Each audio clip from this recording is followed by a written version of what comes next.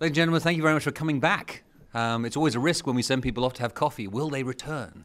But this is proof that the intellectual fodder that we gave you in the first half of the program was sufficient not to fill you up and send you on your way, but to get you stimulated for the next course.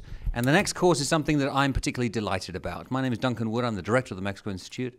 And I'm very, very happy that we are about to launch this book here today, which I'm sure that Eric has already talked about a little bit. But The Missing Reform, which was a project which was conceptualized here at the Wilson Center when Viridiana Rios was here as a fellow a couple of years ago. And we talked about what is it that we could do to actually come up with innovative ideas for improving the rule of law in Mexico. And a lot of the focus up until that point had been, of course, on questions of violence, but we wanted to go beyond that. We wanted to talk about rule of law more broadly, extending into the spheres of corruption, into economic management, and broader society. So I'm delighted that we have with us here 4 of the authors of this book. It's a compilation. I urge you to get a copy if you don't have one already. It's actually a pretty good read, I have to say. And one of the nice things about this book is that in addition to the 5 very substantive chapters, or 6 very substantive chapters, early on, you also have a series of shorter chapters, which was Viri's great invention, I think, here, which was to say, let's have short, snappy chapters where we present policy ideas, and hopefully these can spark debate in Mexico. Now, when we came up with this idea, the thought was that we'd push them out into the public realm and people would somehow latch onto them. But thanks to my incredibly slow reading and editing, this took a lot longer than we expected. And so we're now launching this, of course, during presidential election season in Mexico, which is fortuitous, serendipitous. There may even be some evil planning behind it. I'm not going to claim that at all, actually. I was just lazy in the editing. But I'm delighted that we're actually coming out with this book at this point in time. We are very fortunate to have Viri with us here today. And what I'd like to do in this panel is to ask Viri to give an overall introduction to the book, and then we'll move along with David, Enrique, and Matt talking about their chapters. And then we're going to come back and talk about how these ideas apply to the current questions and challenges of rule of law and security in Mexico today. Before I turn the microphone over to Viri, I just want to give a special shout out to Matt. He just told me that he just got tenure, which is an incredible thing, and we all know how much you have to suffer for that. So well done, Matt. Thank you. Viri, over to you. Thank you. Thank you so much, everybody, for being here. This is great turnout. Okay, so here we go. I'm going to talk about the inspiration of this book and how this book came alive. It's based on the idea that we failed. We failed by believing that changing the law was enough. We were pretty naive. We couldn't foresee that the problem of Mexico was much deeper, or we couldn't see. The problem of Mexico was a profound incapacity to implement the law. 5 years ago, you all remember these pictures, Mexico started its boldest transformation in recent history. It was a historical, powerful, multi-party coalition, El Pacto por México, led by then Enrique Peña Nieto, the newly elected president of Mexico. And together, they managed to approve 11 structural reforms that Mexico had needed for decades. Just to give you an example of this, back in 2011, a quarter of the experts of Mexico's central bank thought that lacking these reforms was the most important reason why the Mexican economy was not growing enough. About 14 months after Peña Nieto took power, not a single one thought that that was an issue. The reforms targeted issues such as lack of competition in private enterprises, perverse labor incentives inside this education sector, poor development of energy infrastructure, widespread informality of labor, monopolistic structures in telecommunications, and inadequate transparency regarding spending at the state level. On paper, Peña Nieto's administration had created a new Mexico, one that all Mexicans could feel proud of. This new Mexico was a country where Pemex, the national oil company, was a productive corporation, partnering with billion-dollar contracts with international giants to make energy cheaper and more accessible for all Mexicans. This Mexico was going to be the country that was finally going to ascend from the always shameful lowest position in the OECD ranking on education quality, because public schools were finally going to be led and commanded by professors whose jobs were not going to be inherited, whose jobs were not going to be given because they could prove to their union leaders that they had assisted to the mandatory protest during class times, but because they were going to show for the first time that they could test that they knew the material that they were teaching. This Mexico was going to be a country where monopolies were counting their final days. And once they were gone, the price of the basic basket of goods in Mexico would become 30% cheaper. Monopoly is in Mexico the most important driver of poverty. But the reforms failed to deliver.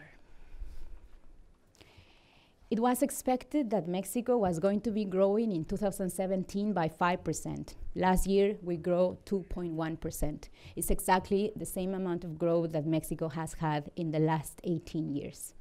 In a state like Oaxaca and Michoacan, only 60% of the professors took the test, and only 7% approved the test with excellence. The Antitrust Commission, the one that was supposed to tackle and destroy all the monopolies of the country, remains understaffed and poorly funded. Just to give you an example of this, the annual budget of the Anti-Corruption Commission in Mexico, of the Antitrust Commission in Mexico, is $33 million. That's like 30, actually less, that's like 20%. The resources that are allocated to the U.S. Antitrust Division. So understanding what went wrong, is what this book is about. We, the authors, are a group of academics, activists, and journalists that came together to tell the story of a nation whose efforts fell short of its expectations, and to explain why the Mexico that we expected is yet to be. It is our argument that the approval of the structural reforms was the easiest step. Turning structural reforms into reality, moving them from paper to implementation, is the work that still needs to be done. To obtain tangible benefits for all Mexicans, the country needs to perform a much more complicated task, the task of creating a rule of law. It's time to stop writing then the big reforms, and it's time to start fixing the small printing. Reforming is clearly and has not been enough. The most imperative pending task of Mexico is making sure that rules apply to all and to everybody in the same way, independently of income, power, and status. Without a rule of law, approved reforms are, in the best scenario, good intentions, and in the worst case, selective tools, selective weapons to use discretionarily against political enemies. It is with this certainty, that on-paper reforms won't take us any closer to the Mexico that we want, that this book came together. And that this book came together with a group of experts that are proposing specific and concrete recommendations to fix this and the real underlying problem of Mexico, lacking a rule of law. This book will walk you over the many areas in which Mexico reforming has not been enough, because informal privileges, unwritten agreements, or just blatant violations of the law without punishment have become the accepted statu quo. We explore topics from monopolistic markets to land tenure, answering questions like why Mexico's improvement in transparency have not created or improved the rule of law, what civil society could do or should not do in order to promote the rule of law, and why impunity is so common in Mexico's Congress. Ours is the most holistic view of how failing to implement the law is affecting Mexico beyond only enforcement operations. And I'm gonna use my time to go over a couple of examples of the book. The book has 16 chapters, so I'm just gonna take 3 of them. I will walk you over corruption, the problem of inequality, and freedom of press. So first, let's talk about the anti-corruption reforms. This is actually the second chapter in the book. So Mexico has today one of the most innovative and comprehensive anti-corruption legislations of Latin America. The law is our pride. We approved it in 2015, and it is the successful outcome of an anti-corruption battle fought by civil society against a Congress that for decades had successfully managed to avoid to include the definition of corruption in the penal code. Our system is the only one in Latin America where the board of citizens, a board of citizens selected by citizens, is responsible for presiding and coordinating a group of federal and local institutions like the tribunal, the general attorney, and the general auditor to prevent, identify, and sanction corruption, the three activities. In this system, the anti-corruption czar is not the UN, it's not the OAS, it's a group of citizens, it's the organized Mexican civil society. What a cool thing on paper. In reality, the legislation has not been fully implemented because legislators have been systematically trying to select an anti-corruption attorney general that favors their own parties. As of now, it's been 2 years that we have this amazing anti-corruption law and no attorney to properly implement it.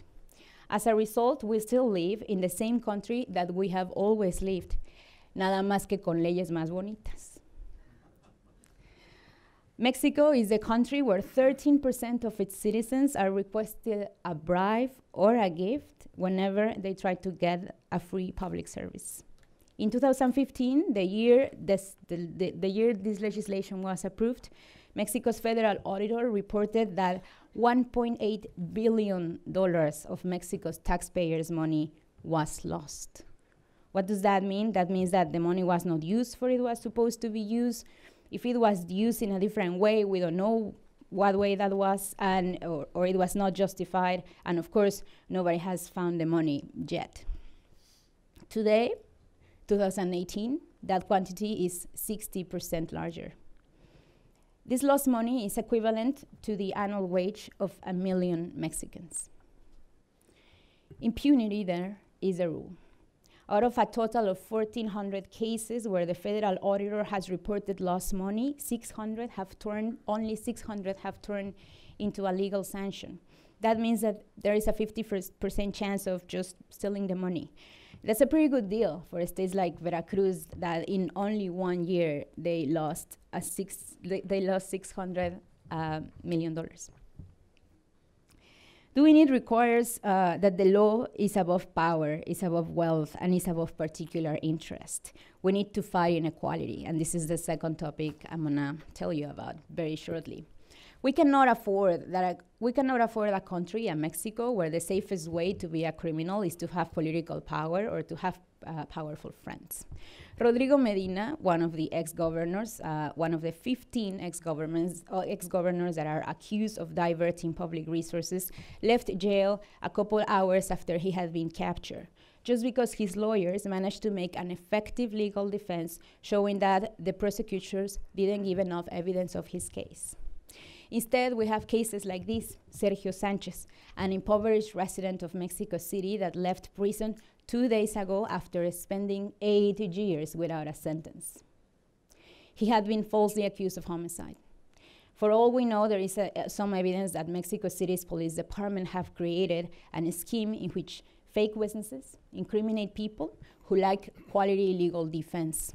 This all because the department needs to find a way to reduce its impunity statistics. We got to know about this case, the case of Sergio, because of Animal Político, an online news outlet. I'm sure everybody here knows about it, that has not only been the only or one of the few online places where newspapers where this note got published, but also one of the most important areas where corruption cases have been reported. And this takes me to my third and final point that I want to talk to you, and it's also part of the book, and it's about the freedom of the press. And here again, the problem is, as in the other two topics that I was discussing before, the small print and the impunity. even if the freedom of the press is guaranteed in Mexico's constitution, most media outlets de facto operate as institutions that legitimize government actions. Just last year, 6 op-ed columnists resigned from El Universal, one of the most read newspapers in Mexico, precisely because the newspaper showed evidence of strong conflicts of interest. The discretionary allocation of government publicity spending has created a system where most printed media depends on the government to subsist. The current administration has spent every day $1.5 million in publicity. And this is not what the Congress approved. This is 71% more. 68% of Mexican journalists, when they are asked why they are being self-censored, they don't talk about violence, they actually talk about the advertisers. The absence of rule of law further discouraged serious journalism. During the present administration, 30 journalists have been assassinated in Mexico. In 2017, Mexico has become the 3rd country where more journalists have been assassinated in the world. This is above many countries that are facing actual wars. We need to change media's dependence on government resources to transform journalism into a tool that effectively monitors power and that promotes accountability. We must develop a model in which government publicity does not exist to limit rigorous or ethical journalism, but to make it flourish.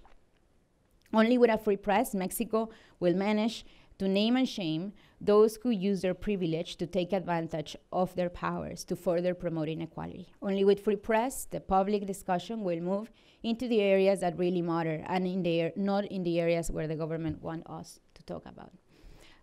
So why don't we dare about stop talking about Mexico needing to cut taxes like the U.S. recently did, and start talking about how to make it more competitive. Let's talk about what matters, how to eliminate the formal and informal exceptions that make the very wealthy pay fewer taxes than the middle classes. Between 2015 and 2016, the Mexican government forgave 15 big enterprises the payment of $830 million. Not a single newspaper reported this por Animal Político. And we could keep going.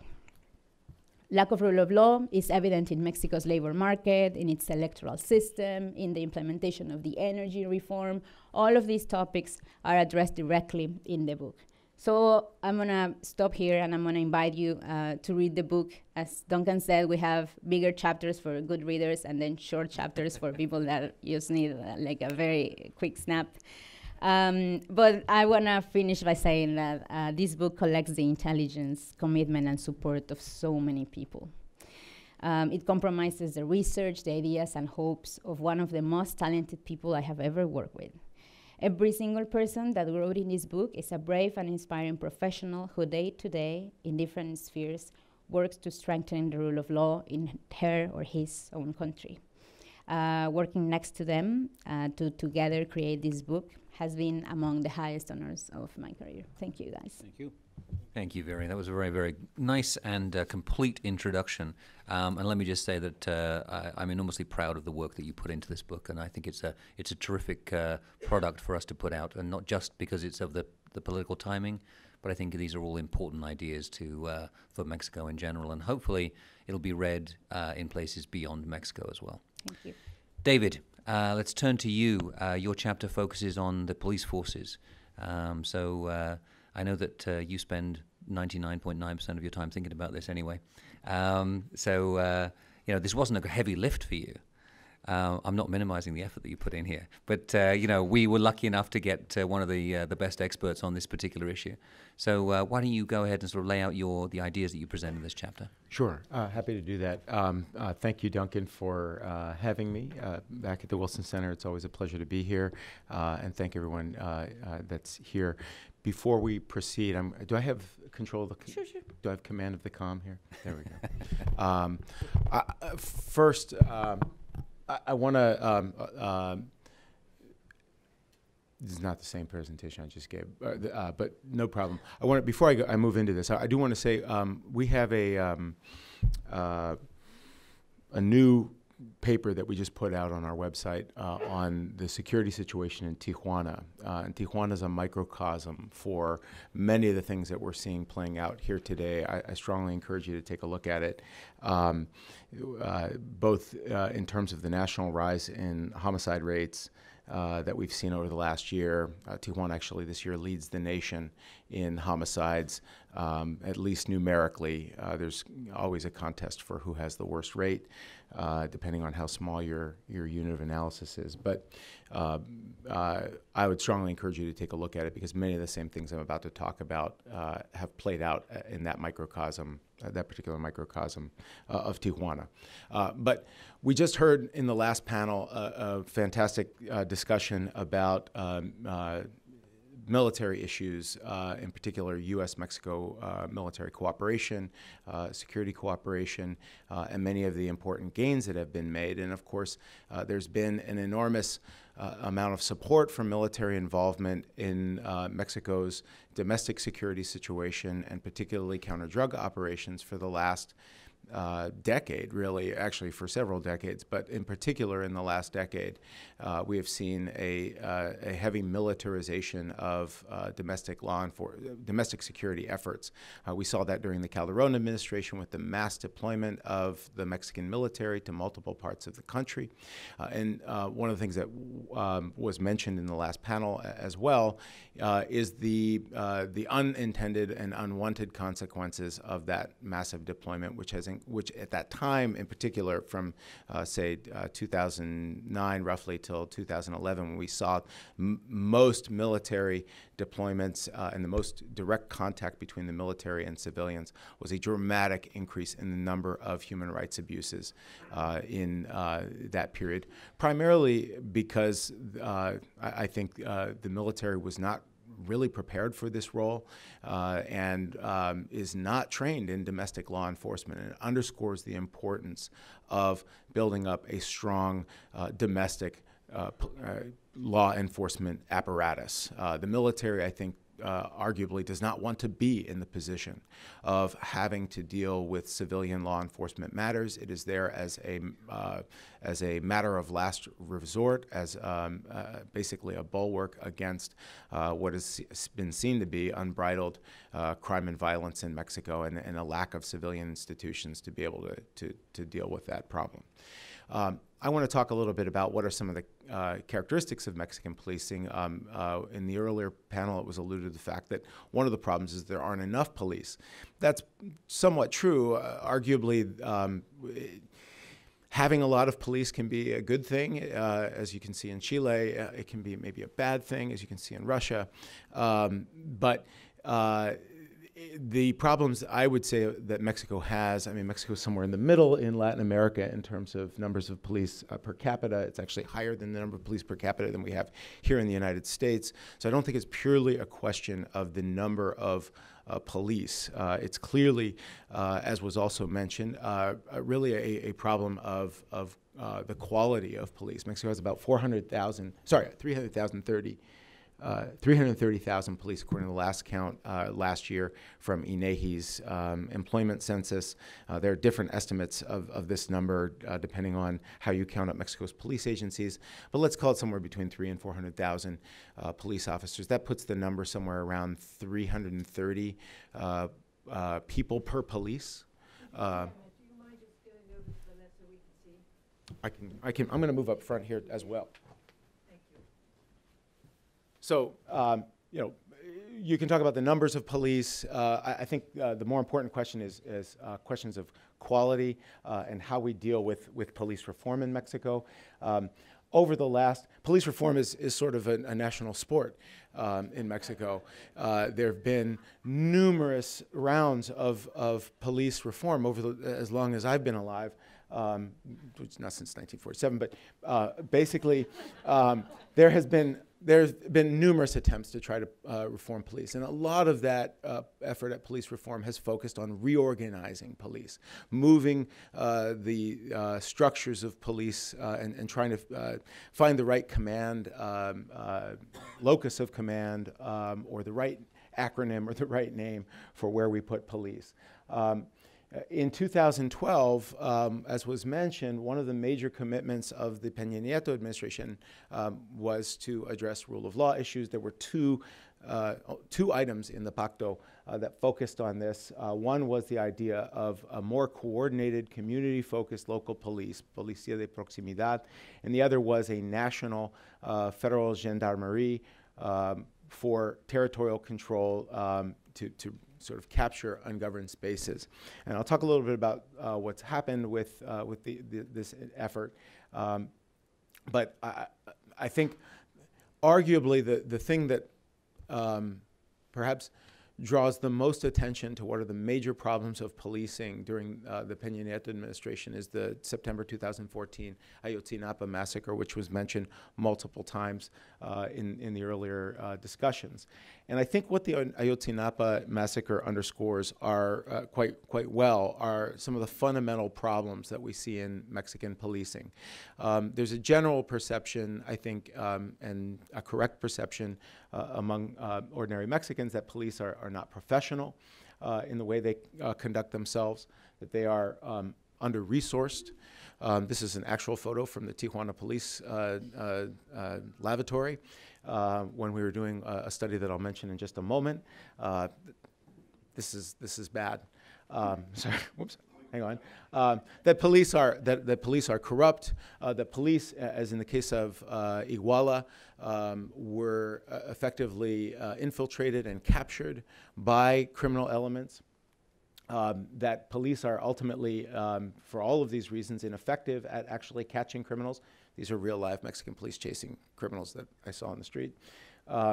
And the bottom line is that there is very little trust, public trust in law enforcement in Mexico. People, the cifra negra, the low rate at which people report crimes in Mexico, which is very, very high, at a minimum of 3 out of 4 crimes don't get reported, largely because people have no confidence that there's any point in doing so, and actually also because they fear that going to report the crime will result in their re-victimization in some way by police.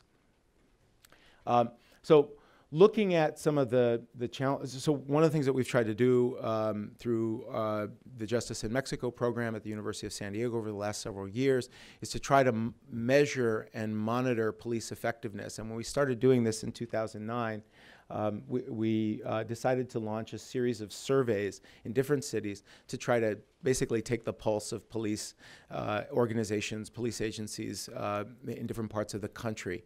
And at the time, there weren't police surveys in Mexico. There still aren't many police surveys in Mexico, and there are very few police surveys to look at comparatively in other countries.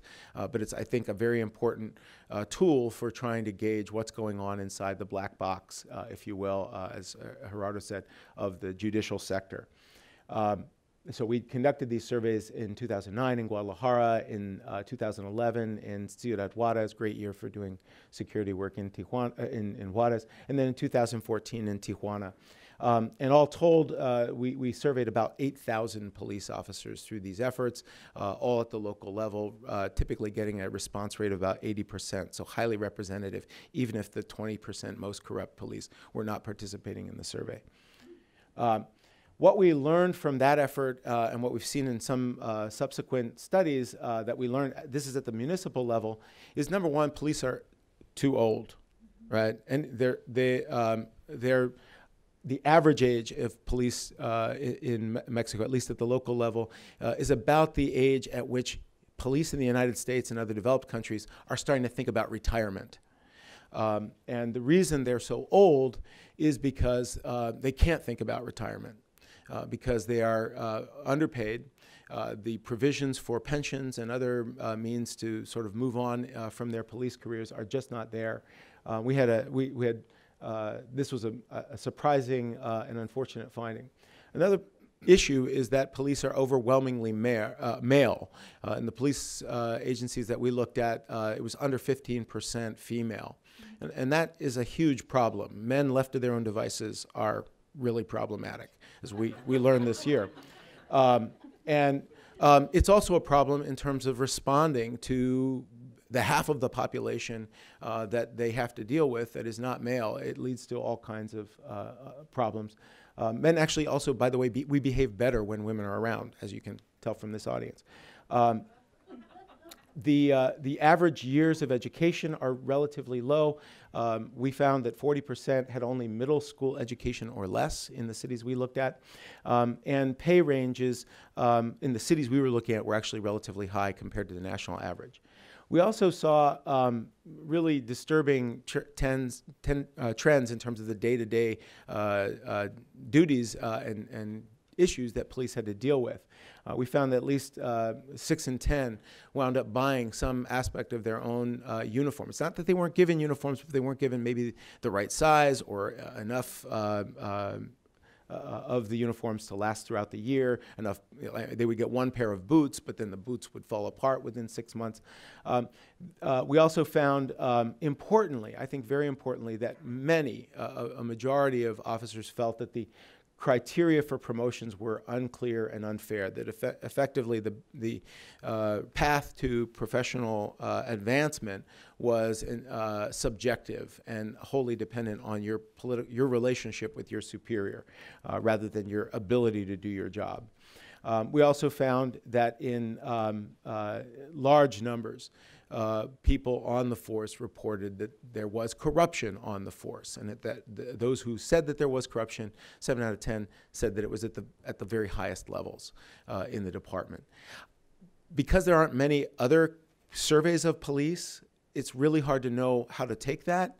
I don't have an example of a police survey in the United States that I can point to where we've asked U.S. police what percentage of your department is corrupt or at what levels. But I kind of think 70 is probably a high number on the scale. One other organization that I know of, Causa en Común, has also done similar surveys, so we have some comparative data at the state level. They find some similar trends, particularly in terms of not being able to get promotions or not believing that the process is fair, or feeling, one of the things that they point to that we also found is that 6 out of 10 police officers wind up working 24-hour, talk about Jack Bauer, Mr. Calderon, they're working the 24-hour shift, right, which is 24 por 24. You get 24 hours on, 24 hours off, right? No bathroom breaks, just like Jack Bauer. These are not humane working conditions, and they're certainly not good working conditions in which we would try to get the best out of law enforcement officers. The other consistent finding is just the low levels of pay. They found the average level of pay to be around $600 per month, $600. This is U.S. dollars per month, but some states like Chiapas where they're earning less than $300 a month. One of the things that is very problematic about policing is just, as we've said, the lack of standards. They find a lack of, this is really hard to read, that's supposed to be yellow, but it's chartreuse, greenish in certain places. This is the only one that's supposed to be green, which is Querétaro, and the others are supposed to be yellow. But in any event, we're talking about low levels of professional standards throughout most of the country. So what do we do?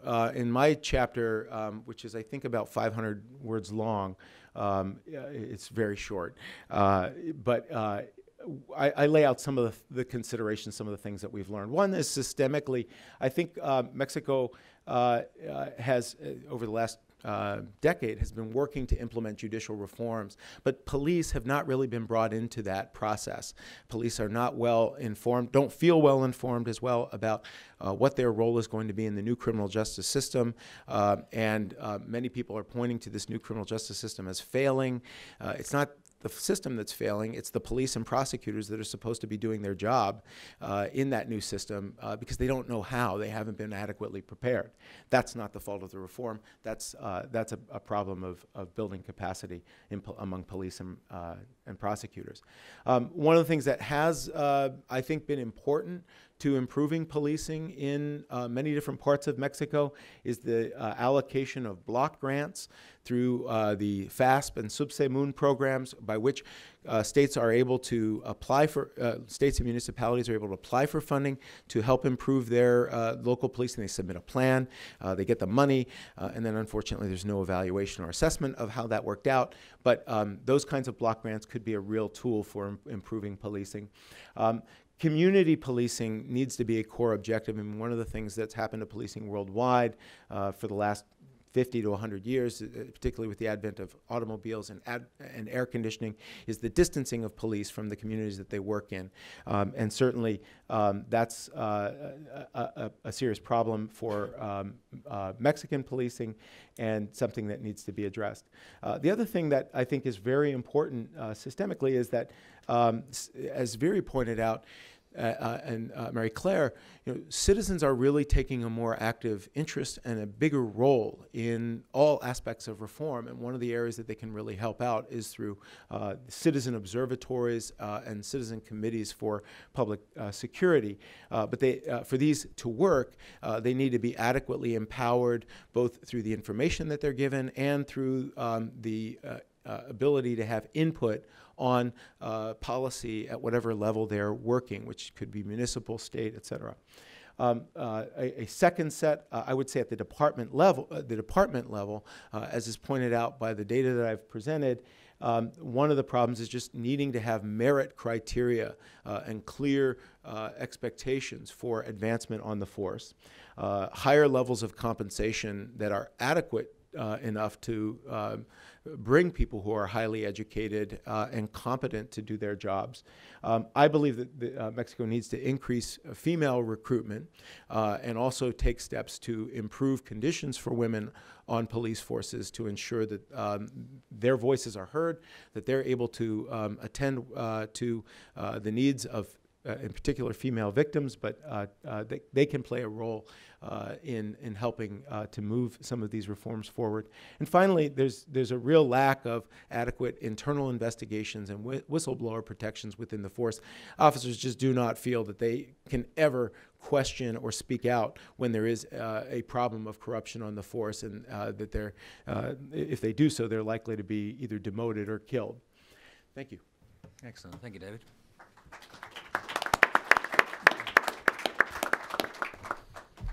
Thank you, David. That was fabulous. I want to move along to Enrique. Enrique, of course, has been a great friend to the Mexico Institute for a number of years, and particularly on this issue of crime prevention. Enrique, why don't you take it away? Thank you so much, Duncan. I want to take just 1 minute to say thank you to Viri and Duncan, Eric, and the rest of the team at the Mexico Institute for both having me here today, but also obviously for giving me the chance to contribute to this very, very interesting document. It's really an honor. It's great to have it right next to me. When Viri contacted me to write something about the intersection of the justice, the rule of law, and violence prevention, it really, she really was putting a challenge in many ways. The most important challenge is that this conversation, this nexus between rule of law and violence prevention, have not been discussed in Mexico. The formula, the equation of improving and reforming the rule of law in Mexico has never been about reducing the rates of violence. That's one thing. It has been a very abstract conversation. It has been, in many ways, it has been a conversation more about reforming top-down a system, a reform that starts with a map of Mexico that sees the country as a whole. It doesn't take into account the different tones of gray that are really important to address the problems of security that we have in Mexico.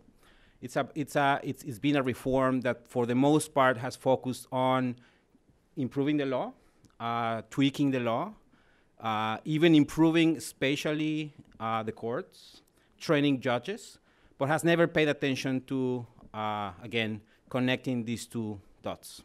When you, now I'm based in the U.S., and when you hear about criminal justice system and you see the intersection of how the tactics on the ground are really key to change the trends of crime in very particular hotspots of any given city in the U.S., you start seeing that connection. And having the U.S. as a framework to understand this connection was really interesting. My small chapter, so if you like long reads, don't read mine. You can use my presentation. My chapter focuses or tries to put the reader in the day after the reform was enabled or enacted, and asks, what is different for me as a citizen walking on the street today? What's the big difference for me as a citizen if I'm walking in any given city in Mexico? And the truth is that the difference is not big. Thank you so much. So before I go back to the street level, you know, the question that Viri put on the table for me was really relevant. There's a very strong correlation on the rule of law and levels of violence. This map, which is taken by from the World Justice Project, shows the level of the rule of law, the strength of the rule of law in a number of countries. And you can see where the rule of law is weak. And you can very quickly identify the most violent countries in the world. Latin America today, with only 8% of the world's population, concentrates 30% of the homicides in the globe. Only 4 countries, by coincidence, the ones that are really red, Mexico, Colombia, Venezuela, and Brazil, with very weak rule of law, explain or account for 25% of all the homicides that take place in the world any given year. Only 4 countries concentrate 25% of all the homicides in total numbers. Different rates, obviously the higher rates we see in smaller countries, which also have a very weak rule of law. But in practical terms, there's a very, very strong correlation between the rule of law and levels of violence. This is the 2016 chart for Mexico, and it shows. I recommend you to go and see this document, but it shows where the biggest weaknesses are. Almost in every aspect, there are areas in which the country is completely underperforming. The one that is really high in this case, for example, is the absence of conflict. That means that Mexico is not in war. So the rule of law index gives us 100% points there. That's the only one in which we have nothing to work on. But not only in practical terms, also in very simple theoretical terms, the equation that we have always worked with when you link violence prevention or violence rates and the rule of law is that lower impunity increases the trust and the legitimacy of the state, that in turn changes behaviors or makes people behave in a certain way, which helps keep improving the rule of law. This very basic cycle is completely broken and is not connected in the Mexican framework to improve the rule of law. These lines just simply do not exist. It's no surprise, it's not big news for, I'm sure, anyone here, that this year was the most violent year in recent history in Mexico. I think that it's very interesting to see that we're hitting a high a year and a half after we started the implementation, the implementation of the new justice system. So what does that say in terms of, is there something that we can say about the narrative of some politicians saying the beginning or the establishment of the rule of law, the new justice system is correlated to violence? I think it's a question that we should, I'm not saying that's true, I just think that it's very interesting, or it's very important to continue researching that connection. In terms of trying to connect these two parallel policies, the status quo is the one that I just explained more or less. On the judicial reform, it's been mostly a top-down design and implementation without taking into consideration the first respondents. So because it was top-down, all the money, all the time, all the effort, the big conferences, all the discussions have been for judges. It's been among lawyers for the most part. sometimes engineers looking at the flow of the process of implementation of law in the country, but no trainings for police, no trainings for ministerios públicos. So again, if you're walking on the street in Mexico City, the first respondent, the people that you are in touch with are mostly, I mean, in terms of justice, is police. If something happens to you, you go to ministerios públicos, and that we all know the stories, right? Some of the stories that Viri just presented are connected to this very weak training, very weak capacity at the local level. It's been focused mostly on procedural aspects. I think there are interesting successes in terms of training new lawyers to understand, obviously, the implications of the new system. I'm not trying to say that the long-term reform has not been useful, but I'm trying to say that it has been incomplete.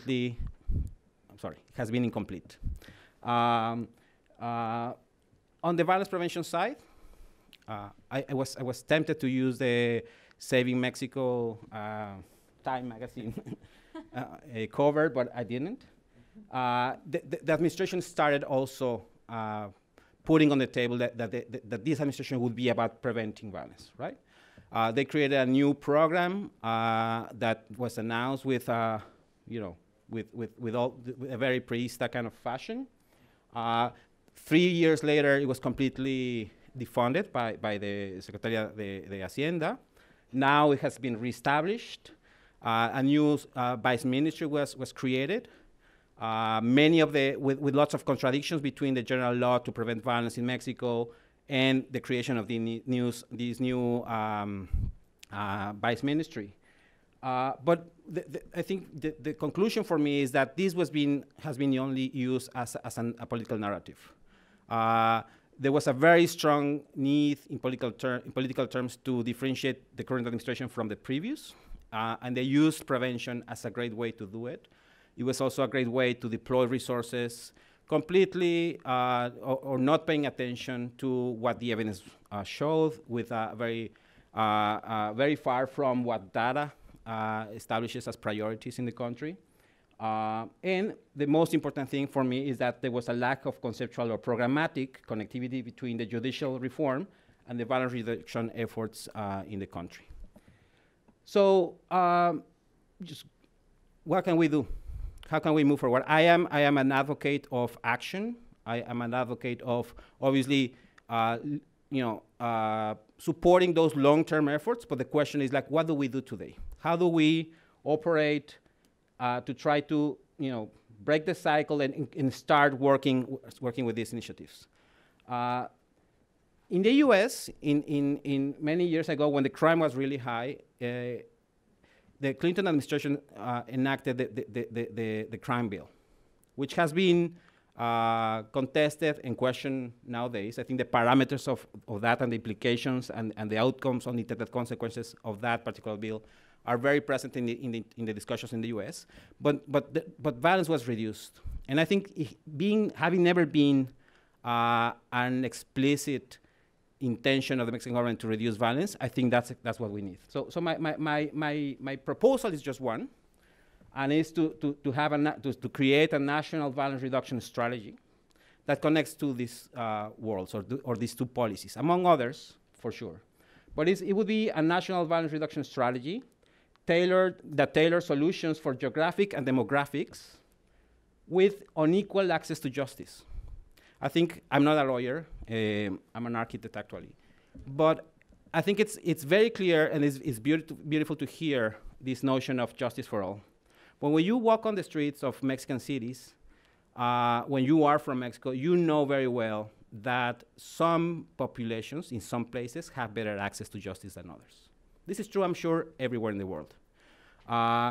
The concentration, violence is about geographic and demographic concentration, and I think a solution that incorporates a violence prevention perspective with an angle of rule of law also needs to take into consideration these two factors. So how can we tailor solutions at the ground level for communities as places, but also communities as social groups that are urgently requiring solutions in terms of justice?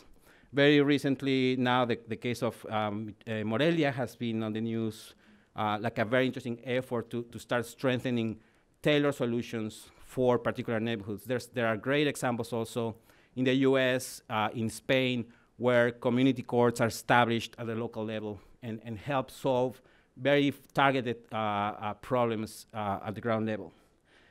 The second aspect or characteristic of this national violence reduction strategy would be the enabling of street-level action. And I want to highlight the word action. That includes alternative sentencing and procedural justice. The evidence behind procedural justice in particular is really big.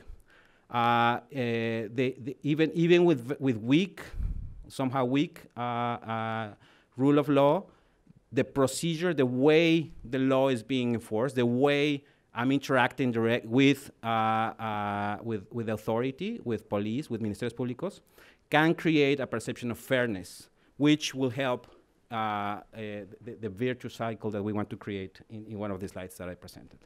And third, bridge the gap between justice measures with evidence-informed violence prevention efforts.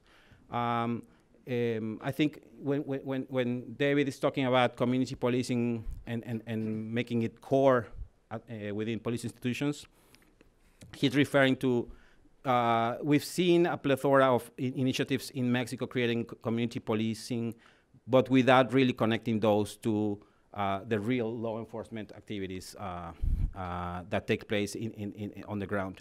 So it's really baking in these preventive efforts within this notion of violence reduction and measuring this strategy against violence reduction rates, I think would be something that can be a part of a subsystem, obviously. It's not the only component, but if we talk about violence reduction, there's room to think about that, to create accountability, and also to direct resources for a problem-oriented approach in this regard. My last slide is just this notion that a justice system that works with the explicit aim of reducing violence through smart and fair policy frameworks, it would be the base for this, and that there are no, prevention is an effect of a well-functioning system that incorporates the social prevention system, social policy, law enforcement, and justice. And the combination of these three forces would produce a preventive effect in many behaviors that are current in the country. Thank you so much. Thank you, Enrique. Thank you, Enrique. I think that your presentation hits exactly what we're trying to do here, is to get some sort of ideas out there on the table that then people can discuss. And let me emphasize that the purpose of this project from this point on is to socialize these ideas as much as possible in Mexico so that they're available for whoever comes in as the next administration and the next Congress. Matt, the justice system has been discussed at length so far, but we'd be very interested in hearing your ideas that you've written down in your chapter. Thank you. Thank you very much. Can everybody hear me? Yes. Yeah. Thank you. Thank you, Eric in the back, for giving me the high five that you can hear me back there, and thank you, Duncan and Viri, and all of you here. This is a wonderful opportunity. As Enrique mentioned, it's been a great experience to contribute to this chapter and to this effort, and to be back here with the Mexico Institute and the Wilson Center again. So thank you. In my chapter, which is the second chapter in section 1 of the book, I offer a survey or an overview of some of the obstacles or challenges facing the justice system and the rule of law in Mexico, focusing primarily on the criminal justice system and criminal procedure. With that in mind, there's, as if you've been here for the first panel and for the first part of this panel, you'll see that there's substantial areas of overlap. Hopefully, we're complementing each other in what we're saying. I think we are. But you'll see a lot of resonance with what I have to say with what has been said earlier today. That said, mine is not one of the snappy chapters. So buckle down when you start reading this one. Set aside the afternoon. But I'd be happy to make some snappier comments in Q&A or afterwards, so please feel free to approach me. In terms of conceptual architecture or conceptual clarification, I'd just like to say that there are a lot of concepts out there on the rule of law. In this particular chapter, I leverage the frameworks set forth by the Agency for International Development for USAID. But it's essentially complementary with the World Justice Project and what Maria Clara Costa said earlier today and what my colleagues on this panel have said just now. I will, though, say that I structure the discussion in the chapter according to 5 components: order and security, legitimacy, checks and balances, fairness, and the effective application of the law in justice institutions. Within the 4th component of fairness, there's 4 subcomponents: equal application, procedural fairness, protection of rights and liberties, and access to justice. As you can tell, there's a lot of overlap, even if you're just thinking back to one of the images that Enrique put up just a second ago from the World Justice Project. There's a lot of overlap, so we're essentially talking about the same ideas. Starting with order and security, I don't offer an in-depth discussion of crime, violence, security, or insecurity, but I do want to highlight some prominent patterns and major trends. I was going to talk about the homicide rate, but I think enough has been said about that. That is a major trend. It's a worrying trend. Even when the homicide rate was taking a slight dip in 2014, 2015, it was, looking back at, again, one of the slides from Enrique, it was on a 20-year high, right? So even that even though there was a temptation to think about that dip or that flattening as in an optimistic way, historically, it was still incredibly preoccupying. So it makes the increase since then that much more worrisome, especially this last year. The nature of violence is also particularly striking. Some has been said about this already. There have been some, the killings are of a high number, but they're also grotesque and very striking, many of them. I don't know that enough has been said about mass graves. The rising number of mass graves is incredibly striking. And then I just wanted to emphasize massacres as well. A lot has been said about the Ayotzinapa massacre, but it's not alone, right? We're talking about dozens of massacres in recent years. There's very little data on other kinds of high-impact violent crimes, extortion, kidnapping, but the data that we do have is very preoccupying as well. Analysts speak of kidnapping explosions, extortion explosions, so we have that on the table as well. Further, it's not just ordinary people or vulnerable people that are targeted by this violence. People in prominent positions of power, very visible positions of power, are also targeted. Police, soldiers, politicians, journalists. So that fact is also worrisome. Within this context of order and security, I'd like to slow down a little bit and talk about some of the victimization data that is a little bit more detailed and it offers a little bit more information about some of the recent patterns and trends. Victimization has been rising since the mid-2000s. So these are surveys by different sources, including the America's Barometer surveys that Rebecca Bill Chavez mentioned earlier today, but also the Mexican government's own victimization surveys. From about 1 in 5 to 1 in 10 people reporting being victimized, again, whether they go to authorities or not, right? But they report being victimized in these anonymous surveys. That number has risen to about 1 in 3 to 1 in 4 people in the last 2 to 3 years. In 2016, 1/3, 1 to 1/4 of people have been victim of a crime. So 1 in 3 people, say in this room, 1 in 3 to 1 in 4 people have been victims of a crime in the previous 12 months.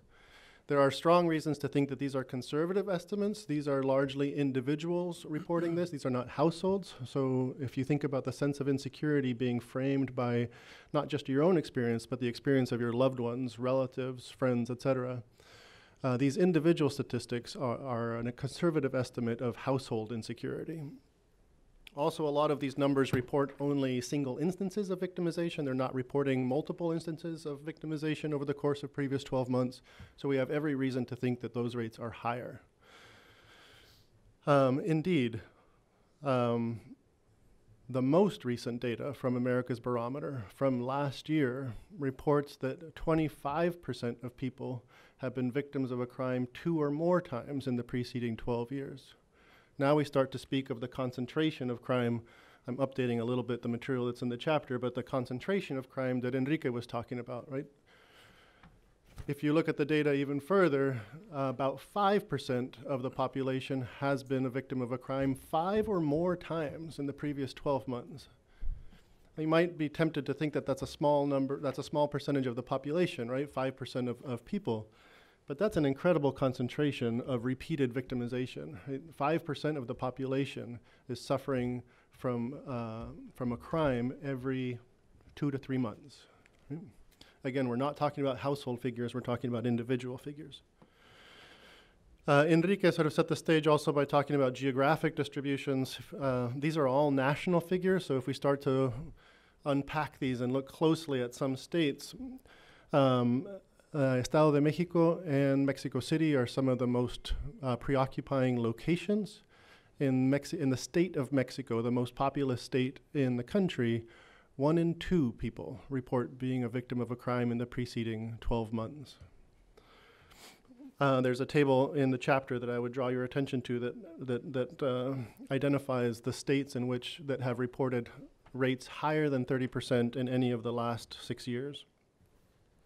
Along with these objective experiences of crime, actual experiences of victimization, we could think about subjective perceptions of insecurity, and we have a lot of data on that as well, and those are also high and worrisome.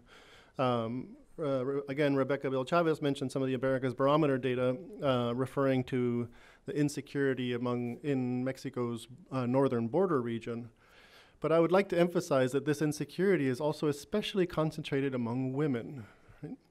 More than a third of women feel unsafe in their homes, at school, and at work, and more than 80% of women feel unsafe on the street. In Tamaulipas, one of the cases that drew my attention, due to fear and insecurity, more than 50%, more than half of women reported that they stopped going out to eat. More than 60% stopped using taxis, going for walks, going out to theater or movies, or going out to visit friends or family.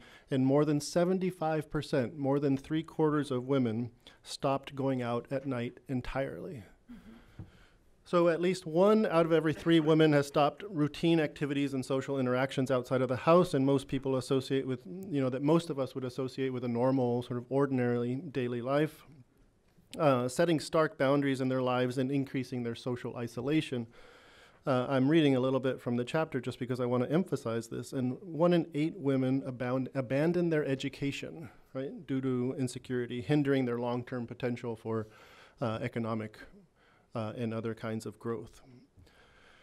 I would echo Enrique's call for a more preventive, proactive mindset with regards to crime. There's a tendency to favor short-term reactive policies. And from my own perspective, even when there is a spotlight on so-called preventive policing, which often basically boils down to police driving around trying to intercede or interrupt a crime that might be in progress, right? That's not truly a preventive mindset, right? When we're talking about identifying the root sources of crime and criminality and try to address those very early on, and largely those end up being structural, demographic sources. At least that's what the research tells us. So again, I would say that a major challenge, which Enrique identified in his own talk, is to develop truly proactive, preventive policies and implement them. Turning to legitimacy, again, Enrique set the stage nicely, talking about the link between impunity, right, all of this insecurity, and trust and confidence in institutions. I would also add sort of the sense of these institutions as being normatively appropriate. Again, we have lots of polling data from America's Barometer and from the Mexican government itself showing declining trust and confidence. Very few people, echoing David Shirk's comments, very few people report a crime when they're actually victimized. Most people that do not report their victimization, talk about the fact that doing so would be useless, maybe even dangerous or risky to themselves. So we have the sense of the justice institutions themselves being perceived as inept, incompetent, or even dangerous. Right? One of the most worrisome things to me has come from my own work with David Shirk. We've worked on one of those Justice Barometer surveys together, and even legal elites report some of the same patterns. Right. So in a survey of judges and prosecutors, David can correct me. I think it was the 2011 survey, but judges and prosecutors report these same behaviors and attitudes. Right? About the uselessness, incompetence, or perhaps even dangerousness of reporting crimes that they themselves, right, as legal experts, have experienced. Turning to checks and balances, I would say there are some major advances under the criminal procedure reform that came together finally in 2016, but is still being implemented. Separations, for instance, separations of certain functions between judges and prosecutors, even separating out different stages of criminal procedure according to different types of judging, right? Sort of the pre-trial motions versus the trial versus sentencing phases. These have all been separated out, which create some nice checks and balances. However, alongside some of the comments that have already been made about training and education, public defenders have largely been left out of this process. And that has two major consequences. One, the rights of the accused are left highly vulnerable. And two, a core counterweight in the justice system is left out of the picture. Turning to fairness, there's a lot that I could say about equal protection, procedural fairness, protection of human rights, or access to justice. Some of my own work has drawn attention to the geographic unevenness of the performance of various justice institutions. But I would also say that the justice institution tends to ensnare the poor and marginalized. These are points that Elena Asaola and Marcelo Bergman have made in their own work. In 2013, 80% of all inmates in Mexico City and the state of Mexico were in custody for theft or property crimes. And most of these crimes were for very small amounts of money. Right? And so one of those examples was up on a slide earlier on this panel. We could, with regards to procedural fairness, we could talk about the Ayotzinapa case as a kind of crucial case of an absence of procedural fairness. Enough has been said about the Ayotzinapa case today, but I would say that there were some reasons to expect that at least here there would be some more attention to procedural matters, in part due to the high visibility, the international visibility of the case, including this group of interdisciplinary experts that was brought on to oversee the case, and in part because it was coming at the end, or towards the end, right, in the last 2 years of this new reform to the criminal justice system. And yet, aside from secrecy, obstruction, lack of access to key witnesses, the disappearance of key witnesses, like a videotape from one of the court evidence rooms, mishandling of evidence. This group of interdisciplinary experts also found that the statements of key witnesses had been obtained with the use of torture and violence, and were therefore unreliable or inadmissible. Again, some of the worst violations of procedural fairness in one of the cases where we would expect, at least here, right? Perhaps we have some good signs that we might see positive evidence. In another one of the findings from the Americas Barometer, there is a really worrisome absence of the public's confidence in the courts to be able to deliver a fair trial. So from 2004 to 2006, about a third of the public expressed little trust in this core procedural right. This rose to about 37% in 2008, 41% in 2010 to 2012, and then jumped to 50%, right? Half of the general public does not have confidence in the court's ability to deliver a fair trial. Again, coming at the end of this reform process, right, that has received so much attention. With regards to the protection of human rights, The data is also similarly worrisome, right? General public increasingly perceive basic rights as vulnerable and unprotected. There is a not only are the levels bad, but the trend is worrisome as well, right? Early on, about 10 years ago, a quarter of the population thought that that fundamental human rights were not protected. This rose to a third, rose to a half, and the data from last year report 56% of the general population do not think that basic human rights are protected in Mexican society. This rises to 75%. 3/4 of the general population have a lukewarm, right? On a scale of 1 to 7, they respond 4 or lower about whether basic human rights are protected in Mexico. 75%. So only 25% of the population is giving any kind of positive response to that question. I'm getting the sense that I should speed up here. How many minutes do I have? I'm just depressed. That's all. I have to say it's. I think it's we you know it's.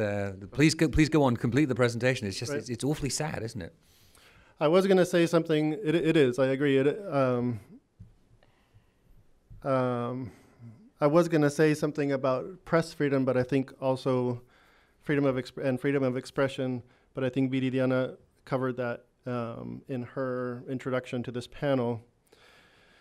With regards to access to justice, inmates in Mexico City and the state of Mexico increasingly report that they simply do not understand why they are where they are. Mm-hmm. So that the last figure that we have available is, again, 80% of inmates do not understand why they are where they are. And most of these cases, again, are for property crimes, and most of those cases are for property crimes involving a small amount of property. Lastly, with regards to effective application, I think some of this has been covered by my colleagues on this panel already. I would draw attention to maybe two ways in which we might think about whether the justice institutions are able to apply the laws effectively. One is in their ability to simply contain violence, right? Not even to reduce violence, but to contain violence, and I don't think the evidence is very good in that regard. The other is simply their ability to function effectively, competently on a day-to-day basis in administering justice. Here, under this section on ordinary, everyday administration of justice, I would point to two challenges. One is the weak structure of careers, and David Shirk spoke about this with regards to police and prosecutors, but especially with regards to police. And in surveys of police, this challenge comes across very clearly. Again, thinking about what David Shirk said, I tend to think of, and other analysts tend to think of the police as the tip of the spear or the edge of the knife of the state. I'm not quite sure what to think about that metaphor of spears or knives in terms of the state. But if we think of the police as the most familiar face of the state, as David Shirk was suggesting, and I think as Enrique was also suggesting, then this very familiar face is not very well equipped to come across well, right? Not just to leave a good first impression, but then to come back and have repeated positive interactions. The other challenge is institutional instability, and here I don't need to say anything beyond what David Shirk said in pointing out that police reform appears to be some kind of national sport in Mexico. Right, the very frequency of reform generates instability as the actors are trying to adapt time and time again to change. So here I would say that what we need is perhaps, again, longer horizons, a more strategic vision, and a real commitment to the results of the design that is adapted. Ironically, it was just in this discussion in December of 2017 when the internal security law was approved that on the table was also a reform to more fully professionalize the police. Mm-hmm. And that reform was discarded in favor of the internal security law, right? That was a particularly poignant moment. If it wasn't on the same day, it was very close, right? Where this initiative, this impulse to professionalize the civilian police was set aside in favor of the internal security law. So that was an ironic, poignant, and disappointing moment. So on that note, I think I will stop and say thank you, and I look forward to questions and answers. Thank you, Matt.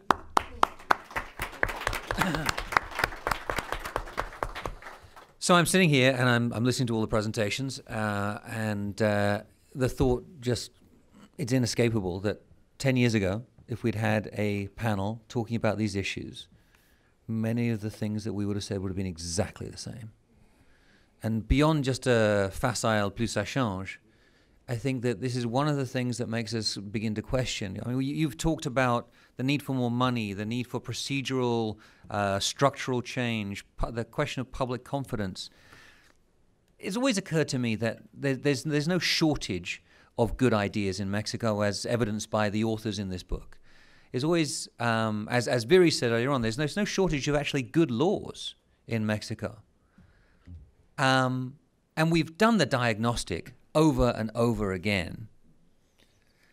And without wishing to stretch the comparison at all, when you look at where success has been achieved in Mexico in different areas, and, you know, I'm a firm believer that something like the energy reform was a successful reform. We had the diagnostic for years beforehand, and the problem got worse and worse and worse and worse, and eventually somebody came along and said, you know what, we've actually got to do something about this. And it was a question of political will that actually moved it forward. It was political will and getting together the political coalition. Is there any way that any of you could see that kind of conjuncture of political will and political cooperation, collaboration coming together at any point in the near future? I'll let you mull on that while I take questions from the audience. I'd like to take 3 questions, if I may. There are 15 questions out there. Who do I choose? My favorites, of course. There's a lady up at the back there in a pink sweater. I can't see your face is in shadow. Yes. June Beidel with the Congressional Research Service. This is for David or whoever wants to answer it. Looking for glimmers. What about the Nicaragua example in terms of policing, or perhaps we could call it an anomaly? My understanding from very light reading on this is there's something of a machista critique going on because of the presence of women on the force, and sort of really doing community policing somehow. So just to look for a glimmer of why don't they have the same kind of homicide, crime, etc. Okay, let's take a question over from this side of the room. I have one down here. Inigo. And then the next question will be down here. Thank you. Thank you. Well, David has painted us a picture of the Mexican police, which is, like Duncan said, takes us just to a very, very dark place. And I can really back it up because 15 years ago, I was chief of analysis for the Querétaro State Police. Mm-hmm. I'm sad to see that the statistics have not moved, only slightly. So here we are, and we're at the crossroads, and we have the military, really, which have been doing public security or internal security for the past 52 years, which are the highest rated institution performing public security. Mm-hmm. The trust level is up at 84 to 86%. And they are setting up, or at the very early stages of setting up, a military police force, which is will be really not different from what the Colombian National Police looks like, or what the Chilean Carabineros or the Italian Carabinieri. They have a fully professional meritocratic system in place. So what are the arguments against it? Thank you. And question right here. Yes. I address my question to Mr. Betancourt. Could you introduce yourself, please? Yes. My name is Professor Goldberg. I live and work in Italy, but I have lived 10 years in Colombia, in Cali, Colombia, during the narco violence. And I would suspect that the chart for kidnapping follows your chart for homicides. When I lived in Colombia, kidnapping was a growth industry and was quick to get results because people purposely avoided the police. And talking about police, I think you really need professionals when you deal with kidnappers. What are your statistics show? Thank you very much. Just a very, very brief comment on my part about the David's point about more women police officers.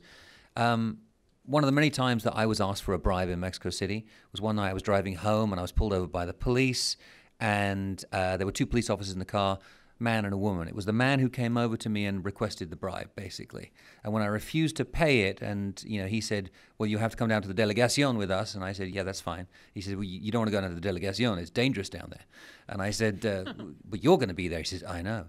And he didn't quite understand why. I gave him my driver's license, and we turned around. We went back down the hill, and about a kilometer later, the car stopped. It was the woman who got out of the car and gave me back my driver's license, saying, you know what, you can go home. I'm not going to waste our time with you. The point of this is that, let's face it, humans are humans. And the tendency of women to be corrupt may be less than men, but you're not going to eliminate the problem just by having that. And it always struck me as interesting in Mexico City when it was women who could give you a traffic ticket and men weren't allowed to. Mm-hmm. It didn't eliminate the problem either. I mean, things may have got better. And so, just my own personal experience with this, and it's anecdotal entirely, of course, but it's like, it's a strange little extra dimension. Mm-hmm. Okay, Viri, why don't you kick off the responses? Thank you. I'd like to address the point of political will, and I also like to address the point of Professor Colbert. So if we look at the graph of homicides and we compare it to the graph of kidnapping, they actually have completely different trends. Kidnapped stopped in close to 2011. And from there, we saw an important diminishing kidnapping, and right now we are probably having the least amount of kidnappings that we have seen in the last 10 years. And the difference, we have both the statistics going down. So it's a fact. Like, organizations that study from civil society kidnapping have shown that it has gone down. And the reason why that has happened is because in Mexico there is a big difference on the political will of authorities to fight the crimes that are affecting the middle class and the upper classes than to fight the crimes that are affecting the rest of the people. And this goes back to the core of the argument of this book, which is that in Mexico the law exists, except it doesn't exist for everybody, or it doesn't exist for everybody with the same strength.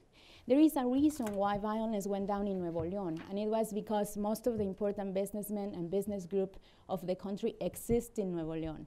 And they managed to, convince the government, but also fund themselves by taxing themselves in private ways to create a better police. The same thing is not going to happen in Guerrero, it's not going to happen in Michoacán, it's not going to happen in Oaxaca, in places that are less politically alive, precisely because a different type of Mexican exists. So we have these two tiers of enforcement. In terms of political will, and to finish, because we don't have a lot of time, the problem is exactly the same. The problem is that we live in a country where implementing the law is not necessarily a requirement. Therefore, the law is implemented discretionarily. The reason why anti-corruption measures are emerging right now is because it has the two conditions that are going to make political will actually take the next step. One is a civil society that is organized and requesting this, a civil society that is also the middle class and the upper class, by the way. And second, press, the freedom of the press, which is a topic that both Andrew and I discussed in our presentations.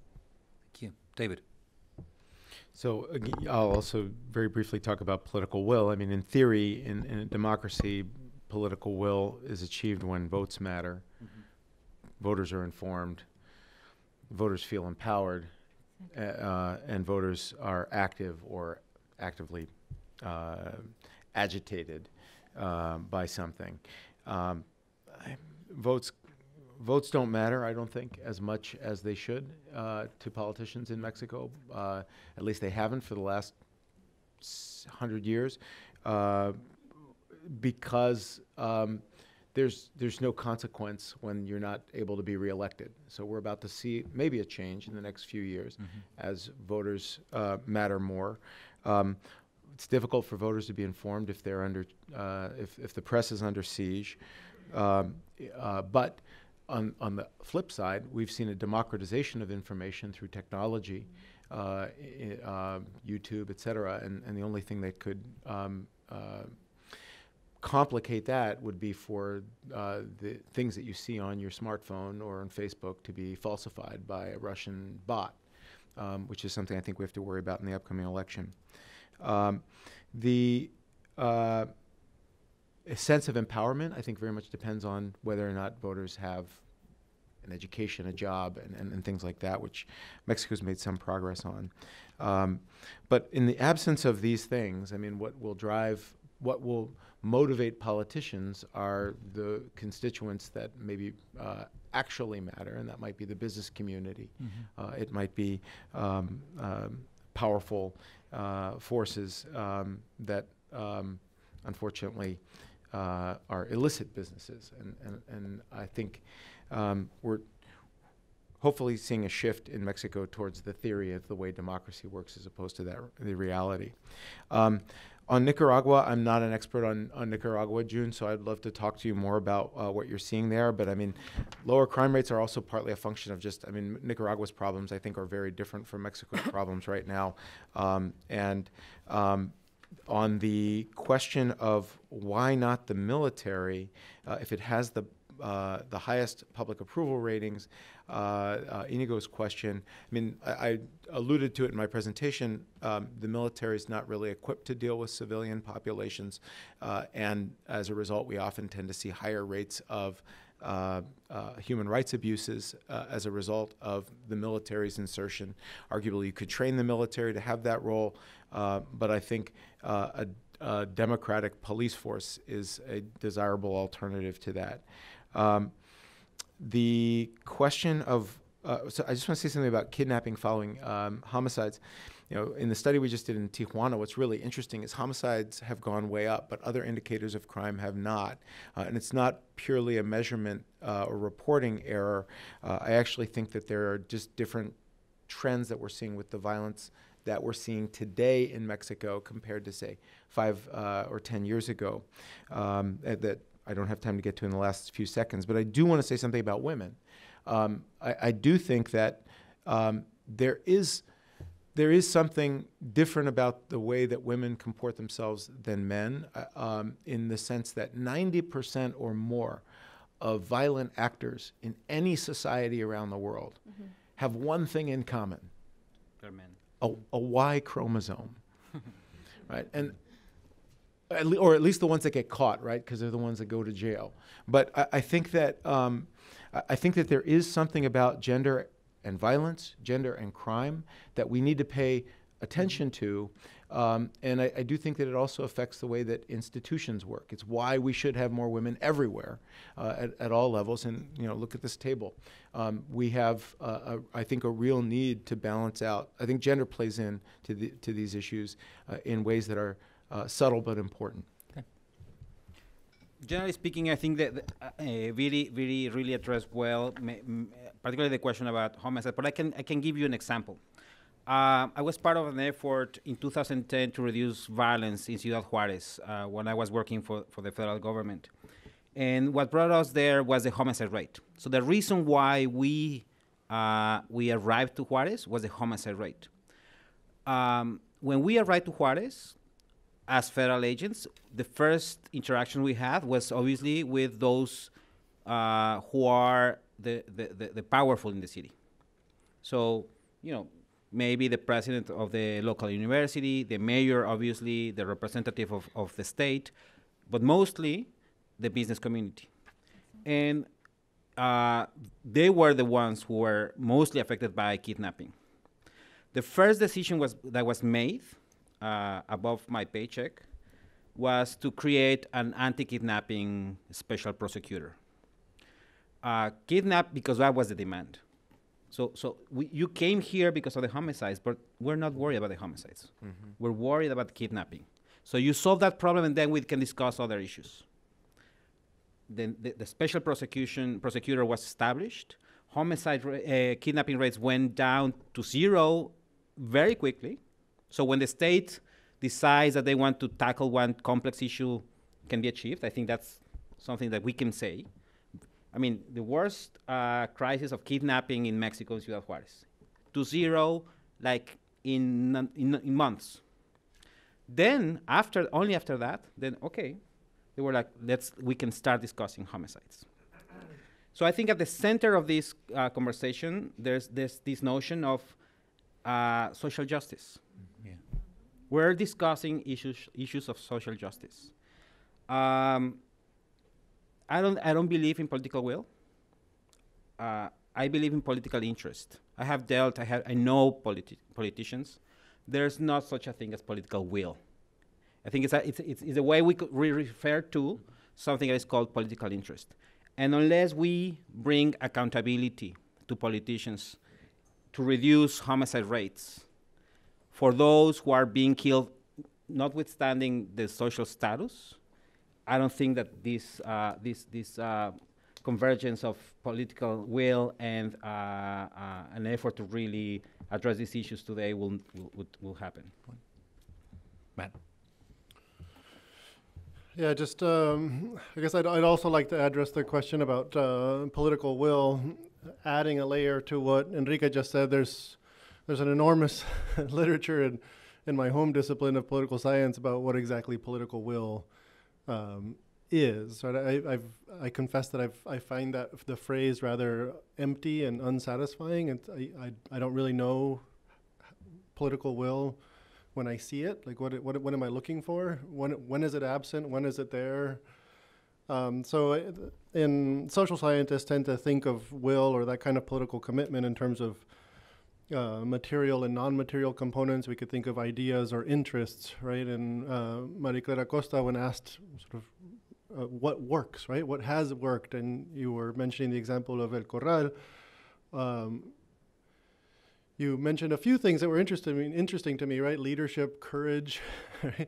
You could think of those things as maybe some non-material ideational components, right? They're ideas that might inhabit inside somebody's head that might give them the motivation to do something about a problem, right? We might call that will. But we could be a little bit more specific, right? Where they might be educational issues, background issues, maybe even ideology. These are all sort of ideas that might motivate somebody to do something about a particular problem. But then we get into the material components, right? Interests, incentives that might motivate, really push somebody to do something, even though they might not really sincerely want to. and again, there's a large literature on this, right? That a very dominant argument is that the good thing about competitive elections is that they create material incentives to do the right thing, right? If you want to keep your office, then you need to provide some sound public policies out there. So in that regard, we want competitive elections. But that's only because they generate material interests, right, that push people to do something that, if left to their own devices, they would not choose to do on their own. So that's just all in terms of fleshing out this idea of political will. I'd love to be a part of a larger conversation about exactly what it is and how we know it when we see it. On kidnapping and homicide, I really defer to Viri because this is her area. Except that my one nagging hesitation is that we have so little data on extortion and kidnappings. At least the best victimization survey data tells us that only 1% to 2% of kidnappings are reported. And so that's a major known unknown, right? I don't know very much about kidnappings, right? And so I guess I'm hesitant to plant a flag in the ground about that. And then lastly, I just echo some of the comments by David, right, with regards to Inigo's question. As I think there's a wide range of normative and practical reasons to prefer constitutional democratic policing, not just about the various investigative, prosecutorial, adjudicatory roles that civilian institutions play versus military ones, but if I think just about some of the core lessons about community policing and what that means, and if we think about military institutions involved in those functions, then we're talking about community militarization in some way. it's not exactly clear what a community military police looks like, or whether it's normatively desirable in a constitutional democracy. Military is a fantastic institution. It has a lot of respect in Mexico, and I would hate to see that be eroded because it's asked to do things that maybe it shouldn't be doing. Matt, all of our panelists, thank you very, very much for being here. For our panelists who were here earlier on today, again, thank you so much for supporting us. To you, the audience, I hope that when we hold our annual security and rule of law review next year, that we actually are able to say that some of the ideas that are included in this book have been embraced by somebody somewhere along the chain of command. And I also hope that perhaps at some point we're able to report better news on violence, security, crime in Mexico than we have today. Thank you very much for being here. Please take the time to read the book, both the long and the short chapters. And please continue to watch this space here at the Mexico Institute. Thank you.